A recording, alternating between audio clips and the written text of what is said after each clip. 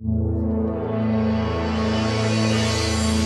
was really wondering, I was 50-50 on whether or not you were going to be doing your interviews shirtless. I wish I could. I hate wearing shirts. And I've gained weight, so none of my shirts fit me right now. Well, my question is, did the studio or a publicist say, yeah, you're wearing a shirt today? Oh, yeah. Oh, they have shirts for everything I'm supposed to do, and I'm so fat I can't fit in them. So I end up taking them off in the middle of the interview anyway, because my buttons are just bulging. So what you're trying to say is publicists do have, I was going to make a joke, publicists have some control, but not all the control.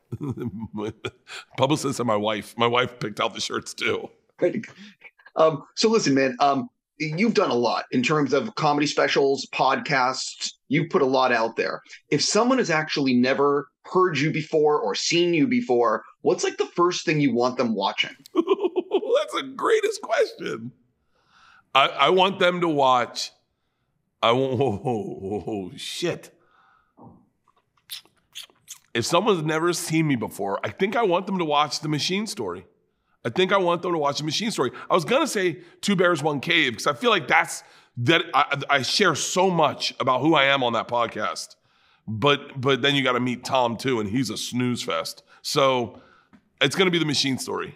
You get to have Mark Hamill play your dad in this movie. And I wanted to know, how long did it take you on set before you started peppering him with like Star Wars questions and like, because you're of the age that you grew up with Star Wars. Yeah. Oh yeah. I saw it in the movie theater. I saw Return of the Jedi in the movie theater. And on the ride home, I tried to get my Chewbacca doll to lift. I was obsessed with Star Wars. I asked in rehearsals, I was asking him questions. Right when I first met him, I was hammering him and I was asking like, does Harrison Ford smoke pot? I was asking him like grown up questions too. I was like obsessed with Carrie Fisher's energy, like in life. So I loved her. I loved her, and so I just got to deep dive everything. I wanted to know like who were people who were supposed to play the roles, and like he had all that. I didn't know that Harrison Ford was just helping read sides with other people. Like I think Tom Selleck was supposed to play Han Solo. It was awesome. He was awesome. And he took the time to tell you everything. Like he gets that the weight of your dreams and hopes rest on him being cool to you. Like, there's a lot of celebrities who drop the ball on that. And Mark Hamill does not. Yeah, listen, man, I'm a huge fan. I mean, Star Wars means a lot to me. So this is your first time, I believe, being number one on the call sheet. And you're the lead of like a Hollywood movie. What actually surprised you about, filming a movie like this and maintaining like the energy every day? Because it's like, from what I understand, it's like a marathon when you're filming. Yeah. So I never really understood like actors needing to be in character and stuff. Like I didn't get it. Like I just never acted. And in most of this movie, I'm just playing myself. So like I'm in character every day when I show up to work. And then there was one scene where in the rehearsal, we're doing it in the rehearsal, and I accessed some emotion and I started to tear up. And the actress, my actress, Iva Babic, was like, that was really good. You should do that in the thing. And I go, I don't know if I can. And she's, she told me, she goes, go be by yourself and don't lose this energy and bring it back in. And we'll do it and we'll get you. And the director was cool. I had never been there. It was the coolest thing about acting is like, I'm all of a sudden in this tent, like thinking about my daughter, and like our relationship was a little rocky, and I accessed that and I was like, this is fucking cool. And then I was like, oh dude, I want to see what Daniel Day-Lewis does. Like all of a sudden you're like, this is amazing. So yeah, that was like the challenge, I think.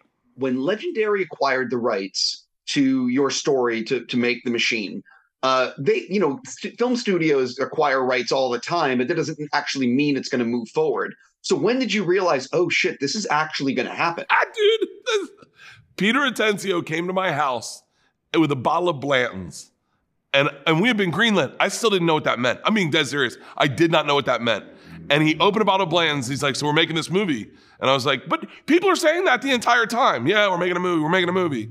And I go, yeah. And he goes, no, like, I go to Serbia tomorrow. And I went, what are you going to Serbia for? And he goes, starting to scout locations. I go, hold on.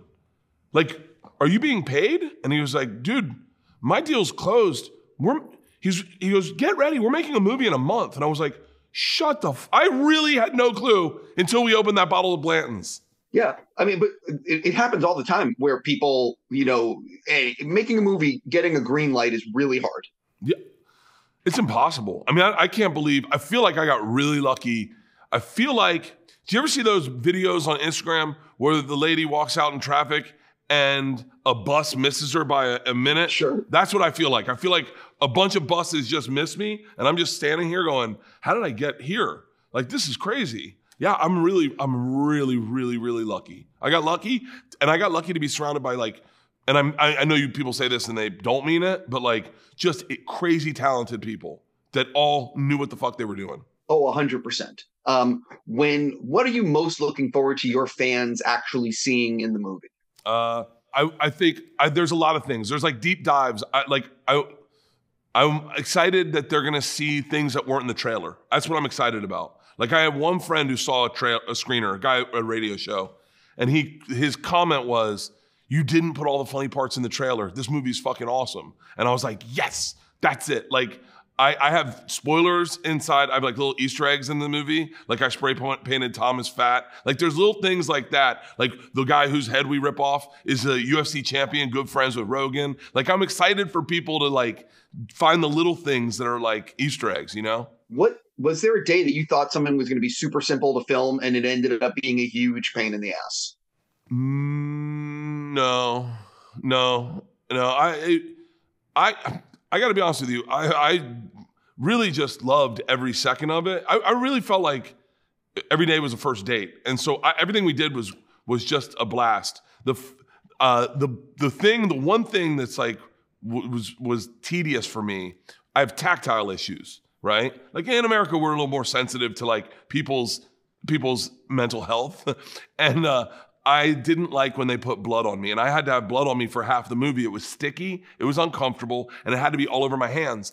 And that was the most tedious. And they just be like, put it on. And I'd be like, well, can we wait until I eat? Or and then once it was on, I was like this the whole day because I was sticky. And so that was the only part of the movie that I was like, ugh. I would never be able to sit through be one of those Eddie Murphy would do the Kloops and do all that makeup. I could never do that. I would be losing my mind.